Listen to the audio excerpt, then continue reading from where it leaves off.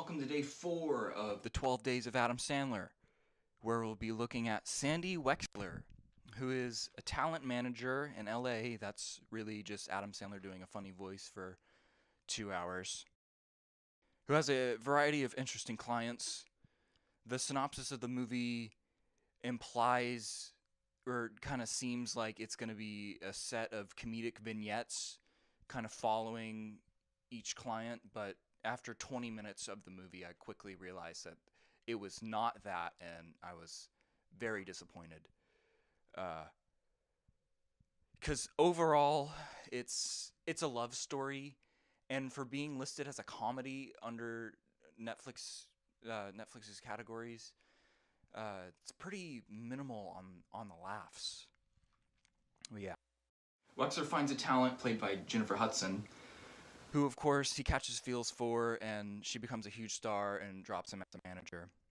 But it's fine because they end up together in the end.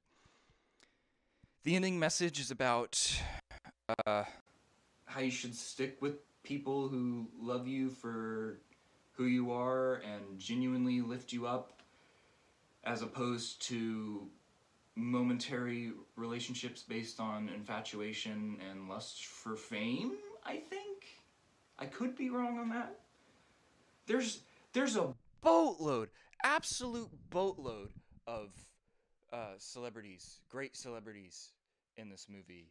There's Mike Judge, Conan, Baba Booey, Gary Delabate, the guy from Curb Your Enthusiasm, and stupid ass Big Chin Leno. Was not happy to see him.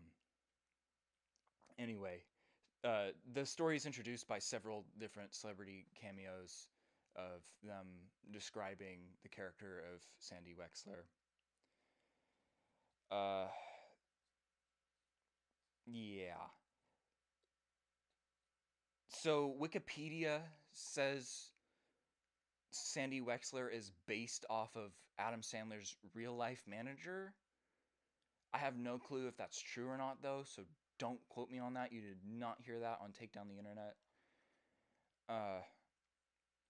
But yeah, it's kind of a shame all these celebrities got together to do this because, as I said, my disappointment was heartbreaking.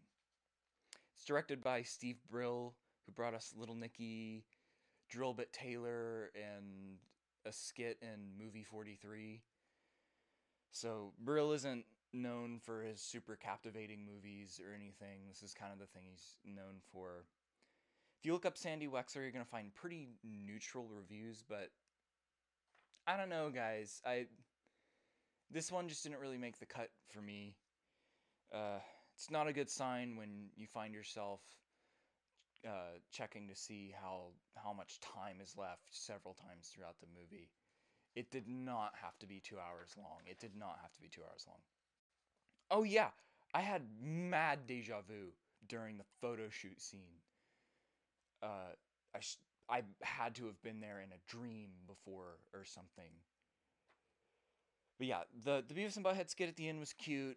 The wardrobe was good. I appreciated the effort and energy they put into the clothes. But other than that, I found the movie to be pretty boring and unfunny.